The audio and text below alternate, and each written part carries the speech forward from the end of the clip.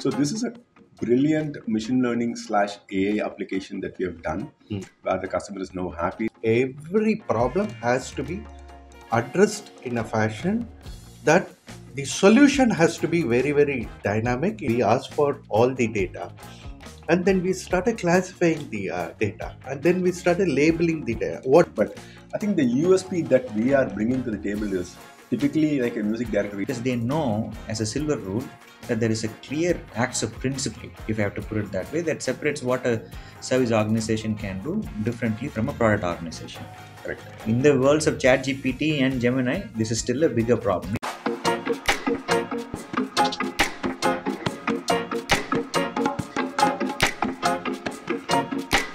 Talking about one of the medium-sized enterprise clients of ours based in the United States who are into healthcare, you had a long journey with them, almost for about 10-11 months now, while at least 80% of the time frame was always, an evaluation for ourselves with respect to other vendors or other companies against whom they evaluated us in the US. Outside of the data security governance part of it, which they felt is a challenging thing for an offshore company, and we eventually managed to do it outside is a different thing. But outside of those parameters, the journey itself was very intriguing. Not just because of the competition that we had, but the engagement offered a very different set of challenge in terms of processing and things like that. These are like large documents, images and everything. And the simple reason that complexity came in this engagement mostly because the documents or images had no kind of, form or we had no knowledge in what they were actually. And even the customer did not have any knowledge on what kind of reports were coming to us for processing actually. So this is a brilliant machine learning slash AI application that we have done, where the customer is now happy that we have cracked the solution and everything. But tell us a little bit of this journey itself and what are some of the key challenges and outcomes that we deliver to them. I mean, what challenges we experience and the outcomes we deliver. Sure, Vasu. So when the customer approached us, they started by saying that they have like about 40-50 customers having variety of documents, and the structure will vary from each customer to customer, and there are variation within one customer too. So overall, the thing was that it's going to be very, very dynamic. There is not going to be any pattern within any of the documents that are to be processed, right? That was given to us very, very clearly, and the customer also said, saying that they are also evaluating few competitors who play along the same field, and that's how they came to us.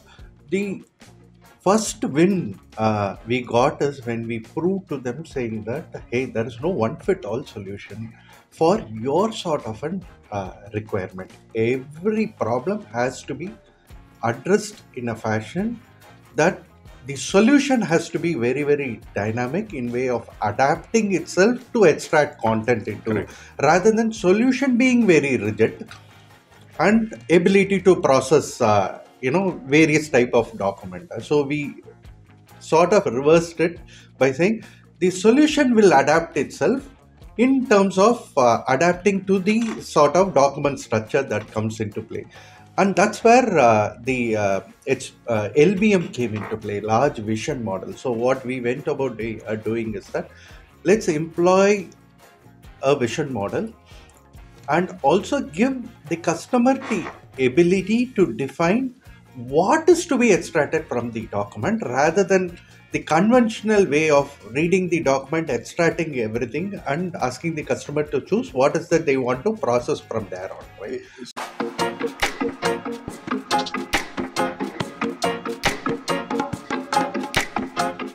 In other words, sorry to interrupt again, you're saying the business contextualization matters, or it's extremely important when it comes to AI, because there is no one size fit all for anyone for that matter. Even in a document processing kind of a scenario, every customer's document processing needs could be different. Very, very and if different. they are trying to employ or deploy AI to do that, then the model building itself will differ based on the context. Exactly. Go ahead. So once we started employing the vision model into place, they started seeing the result that they were anticipating to Right. see, right? Plus, added on to it the robust UI that allows the citizen developer to define what is the information that is to be Uh, extracted, irrespective of the changes in terms of the key values that is available within the document. Everybody, anybody can call it anything, but belonging to one particular key. Exactly. Or patient name can be called as multiple, right? It can be prescribe. It can be member name, subscriber name. It can even be patient name, and so on and so forth. How do we handle these varieties with the same model? mm, Right. So we yeah. sort of devised a solution that adapts itself, as I was saying earlier. That's how we found success here. And in fact, you had written one article about the seven Layers. layers, Again, you right? both gave me a lot of inputs on Yeah. that. Yeah. So here is a typical example where we had to literally walk through those Okay, okay. because since the customer has their own product, but internally the variety of documents that were available, it's physically not possible for a person working within the organization to know that there are so many varieties. Only when once we went in, we asked for all the data, and then we started classifying the data, and then we started labeling the data. What we mean by labeling is grouping of data by customer, right? Then we found out, okay, so many variations in terms of structure, so many variation in terms of label that is available within the once we understood that, then we went into choosing a right model, right Mm, solution that is going to address this particular requirement. From there on, going about evaluating the accuracy of data extraction. And as we all know, like yeah, currently we yeah. are entering into the Correct. maintenance mode type. So the important thing to be noted here is that there is no one fit all solution for any of the AI Implementations. ML solutions that anybody is looking for. Point number two, data is very very key to understand before jumping into is what is the sort of variations that is going to be available, and whether the document have to be changed for the model or the model need to adapt for the document. The model usually has to do that. That's when you can Yeah, save time for the end user, right? Applying the same 70/30 or 60/40 yeah. rule here. So along the way, what we went about doing was also constantly educating the customer, saying that why is that we are different, why is that we are doing what we are doing. And initially there were a lot of resistance also, right? I know, no, that competitor is getting to do like this and they are able to deliver it like this.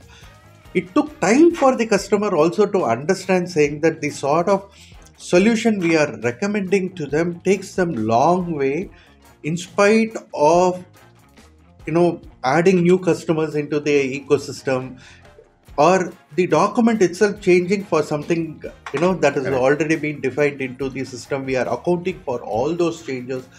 And the unique challenge out there is something called urgency triage, where Yeah. you know anywhere it could be written in the document that it has to be processed immediately. And it came in three form factors. One was handwritten, and it could be a checkbox, or it can even be typed within the document, right? And none of the IDP solution can give something out of the box here. Correct. Then you need to understand, identify that particular Correct. problem, and tell the customer, say, "Boss, this is a unique solution. We have to develop our own model Correct. because there's nothing available in the market," Correct. right? Then we went about explaining that.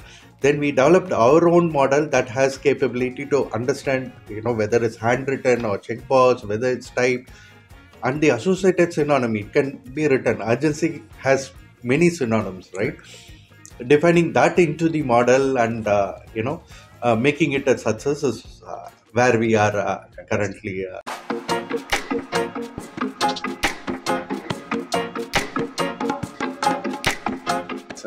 So thanks, DJ. As a movie buff, I was reminded as you're talking, in the context of lyrics and tunes and everything, there is always this thing. The lyricist always says, Yeah.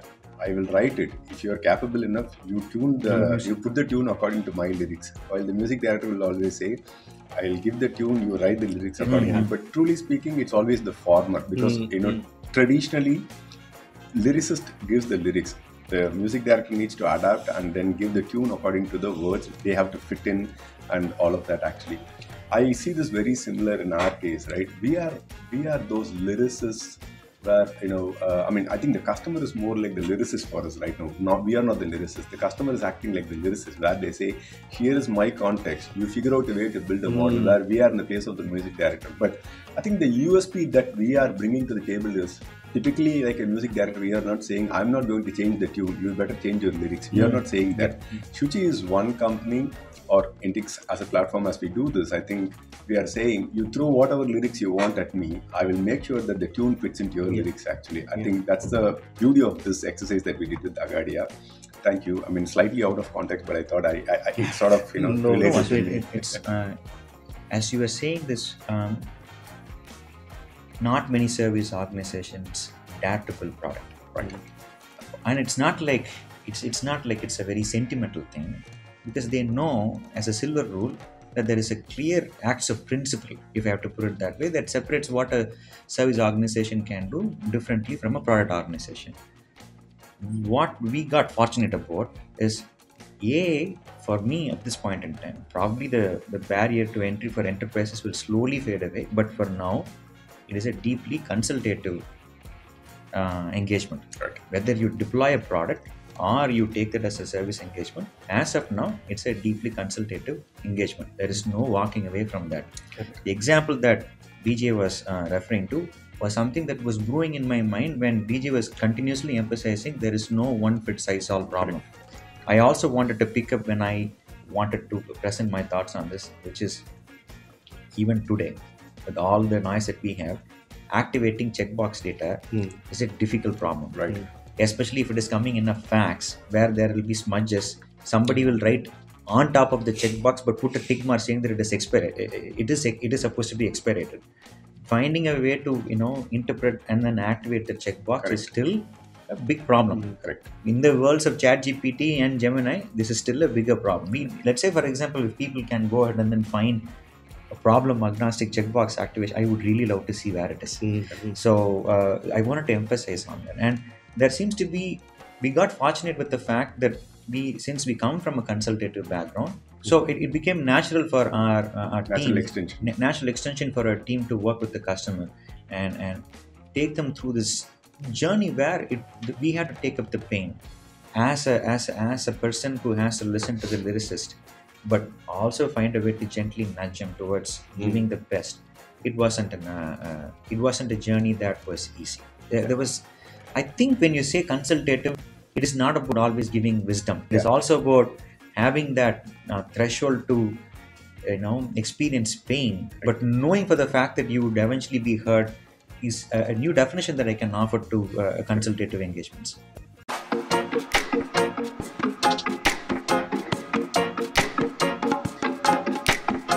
We wrote a blog saying, why do we love hate consulting? Keithy from our team wrote it actually. And it was based on, or it was inspired by a talk that Steve Jobs gave in MIT, I think, Boston, if I'm not wrong. Probably we stand for. I'm not sure. But he met with a bunch of consultants somewhere in the mid 80s, early 90s, where he said he doesn't like consultants for the simple reason that they don't take ownership. And I think that's where I think this could be a bit of a self-promotion. People can take it whichever way, or it could be an overstatement or an arrogant statement. But I would like to put it on record saying, I look at ourselves, I look at Shuchi as the McKinsey of artificial intelligence. Because we do consulting in many places, but a lot of places, a lot of people do. But as far as artificial intelligence goes today, I think not many people have that consultative ability. And I go back to your reference there, which is basically that handholdingness, taking the customer through the journey, walking them inside it, making the deployment successful, and taking them carefully and bringing them out, making sure that the model stays robust, it stays scalable. And that is what consulting to me is all about. Yes. You don't walk out of an engagement saying that I deployed the model, here is a $500,000, I charge you and get out. And here is this customer with whom we have spent 11 months just to understand the context and just to guide them, build tailor-made something built for them and things like that. All this to me makes me feel that we are I would say we are better than McKinsey in terms of artificial intelligence consulting, because even a McKinsey would walk out after the deployment. Here we are taking all the pain. Like you said, there is a threshold, we are taking it and then making sure that we don't complain about it, we don't crib about it, but we are saying, okay, this is what you want, this is what you want more, I'm here to support you and help you get there. Key success for almost all AI related implementation will be the amount of time the customer is also able to spend along with us. If unlike typical IT projects, once you have the requirement document, everything is being spec'd out that very clearly. So you just have casual stand-up call or a review call and finish. For a really successful AI implementation, the amount of time the customer also spends along with us will become the success for that particular implementation, and that's what we were able to get with both of these implementations. I think it's a very important point, DJ, but at the same time, a lot of viewers or a lot of people who are watching this might be thinking, well, the customer is paying you, the customer wants something, and hence he's staying with you and doing this. But what I'm saying is there is a breaking point. Not many times the customer is willing to pay, though they would be able to willing to spend time. They don't want to pay to the partner. Actually, they are saying the partner is supposed to do something, show something that is very unique, show something that is very contextual to me, and I'm willing to support you with all the data that you want. I'm willing to support you with all the information you need and things like that. We respect that, but at the same time, as a partner, I believe not many companies will have that. There is a breaking point for organizations, partners, and companies like us, where they will say, hey, you can support me for 2 years, but I don't have the time to just spend with you, right? And I think again that's where we are making a difference by spending 11 months, 12 months with a customer. We are trying to say that we are not trying to say there is a breaking point, I'm done here. We are saying, okay, we'll take it to a place where until you see the success, we respect the support that you are giving us, we respect what you are offering us, but at the same time, remember that we are building something very specific for you. We are doing a lot of things internally. We are putting in a lot of effort from ourselves without being complaining, saying that I need this to be completed in 3 months or 4 months or whatever it is. Until you reach that point where you say, yes, this is what I want, we are with you actually.